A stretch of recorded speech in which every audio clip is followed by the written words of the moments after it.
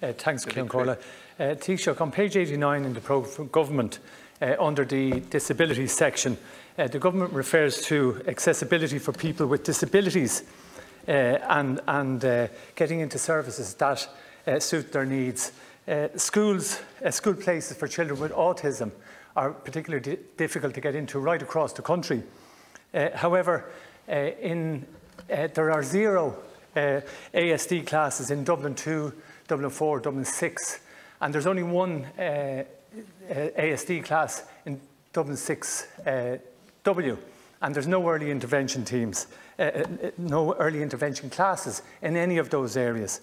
So despite an agreed and identified need to establish ASD classes in Dublin 2, 4 and 6 by the NCSE, no schools have agreed to open special classes. So my question is, will the government compel schools in these areas to open up ASD classes as a matter of urgency? Thank you. Thank you. I think all children with special needs should have the appropriate school placements provided for them in September.